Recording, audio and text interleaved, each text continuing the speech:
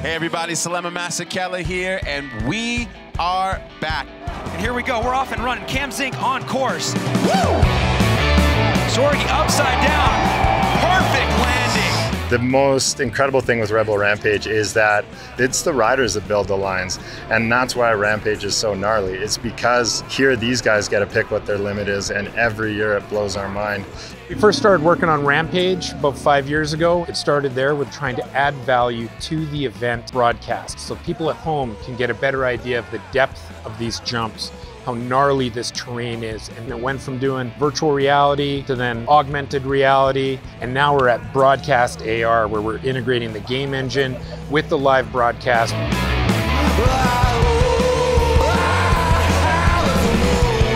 This mountain is incredibly treacherous, gnarly crevices. The only way to capture that was with photogrammetry. We used a phase 1 100 megapixel camera on this drone. There's actually only one of them in North America. And we got an insanely high detailed model that was 2.6 billion polygons with over 200 8K textures.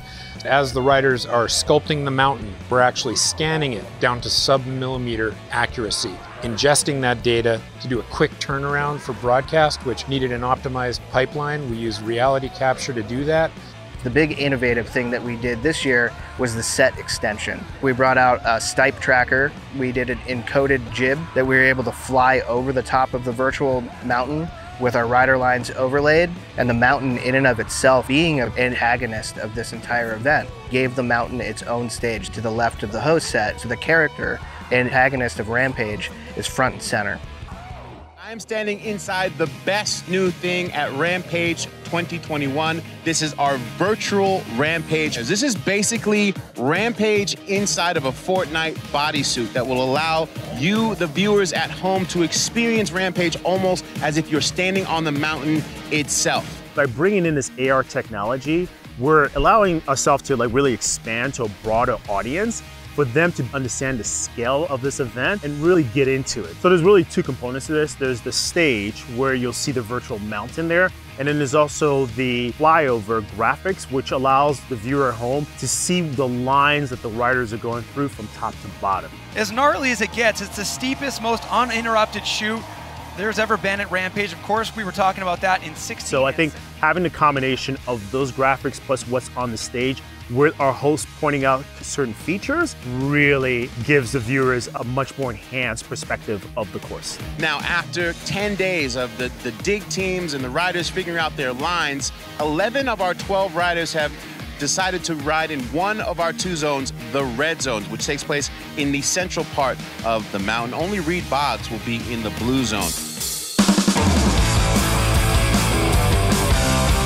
So the virtual flyovers are really the most key to me and the camera guys, and then ultimately to the viewers. You get to slow it down and go on the roller coaster ride with them and milk that just a little bit more. On the really tricky parts of his run, it's kind of limitless what you can do and figure out. This year we really changed it up. We used different virtual lenses. We're able to get the camera right down on the dirt, get tons of foreground elements flying through the frame as we're running through the lines, and just give it a different energy.